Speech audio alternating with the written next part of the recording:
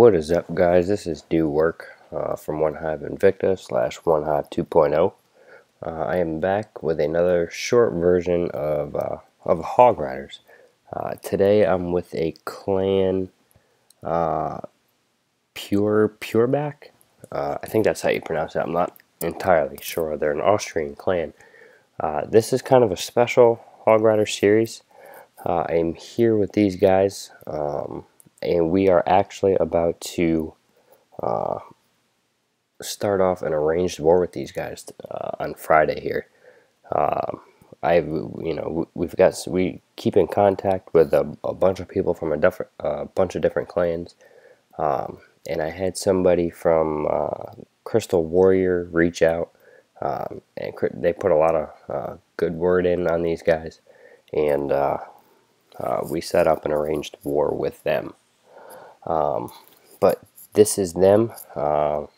They have 214 wins. I think altogether that they only have like 20 something losses, if I remember correctly. But they have just over 200 wins. They're entirely full. Good clan here. These guys, they definitely know their business.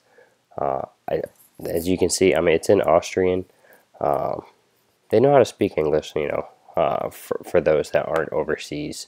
That are U.S. based, but for the most part, a lot of it's in here's Austrian. But that, I mean, that neither here nor there. These guys are pretty solid in their attacks. They're pretty solid in their bases, and just an all-around offensively strong base.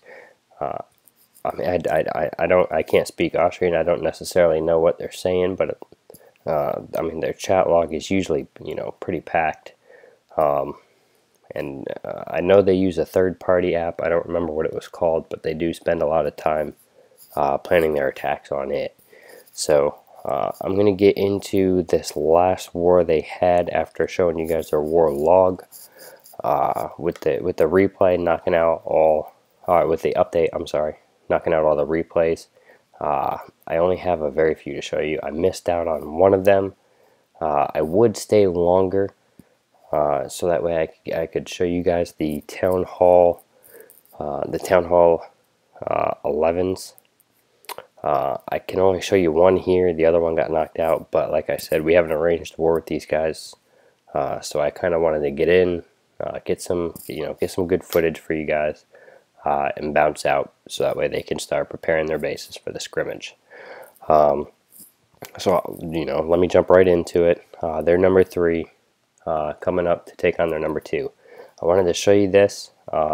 Really, I think that Grand Warden. I think that could be a very useful tool. I mean, I obviously, I'm still at Town Hall 9. So I don't have a lot of, I guess, history with that. I don't have a lot of experience with the Grand Warden. I don't see too many 11s. We have one, and I mean, just overall, it's pretty cool. But I think for a Town Hall 10 coming up on top of everything else a Town Hall 10 has, when a Town Hall 10 comes up and grabs a 2-star, now on the Town Hall 11, I do have a little bit more respect because it's not just the Grand Warden they're dealing with. It's this new Eagle artillery thing. I don't know. It looks cool. It sounds cool. I guess it does a lot of damage, but it's definitely a big step up for a Town Hall 10 to jump up and grab the 2-star on a Town Hall 11. So he lures the CC over here. He does the old 2 archer in the bag trick with 2 archers and a healer. Keeps that hound completely secluded from any type of his heroes wandering off and locking onto it. And then he just earthquakes into the core of the base. And then from there, I mean, he just fights his way in, and he's able to grab that 2-star. But again, I wanted to capitalize on this. He's almost got maxed out Archer Queen, but he still has a level 30 Barb King here. I mean, nonetheless, he grabs the 2 here. He jumps up. Still very impressive here. So Claudio, I think I'm saying that right. Good job, bud. We'll 2x this. There's the 2 right there.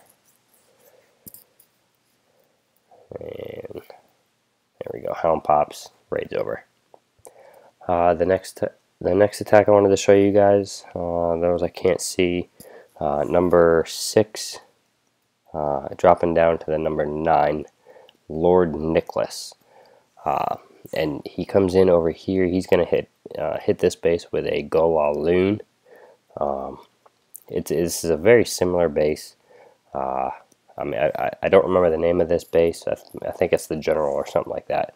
But we see this base so often where he's got the base will have a Tesla and 2 of the side compartments and double giant bombs in the other. Obviously, we can tell where the double giant bombs are. And this here at about the 5 and the 11 o'clock position, the wizard towers, there's just not enough room in there for a double giant bomb. So he makes this base just way too easy to raid. So he clears a wide funnel coming from like 2 to almost 6 o'clock. Just sends them straight down the middle.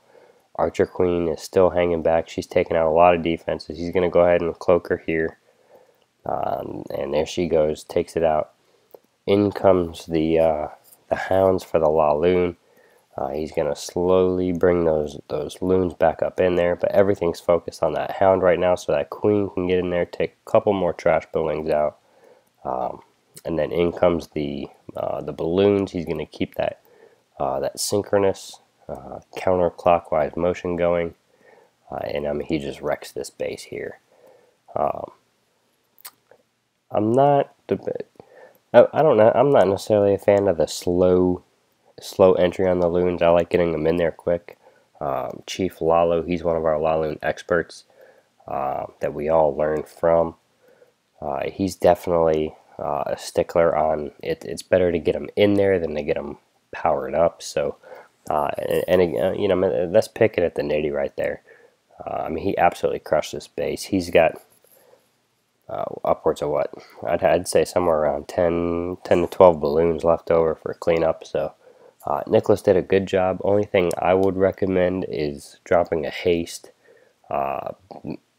maybe a rage, you know, depending on the defenses that it's entering at. But definitely work on trying to get those balloons in there quicker. But overall, you know, great job, Nicholas. With this, he's got a swag poison left over too, so I think he's gonna save that one. Yeah, he doesn't drop that one. But there's the 3 from Nicholas.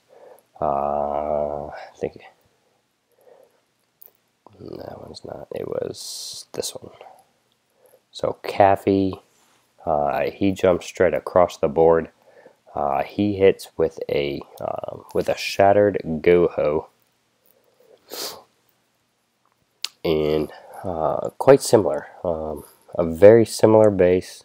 You know, a couple differences here and there, but overall, I mean, you can very easily see where this guy has his double giant bombs.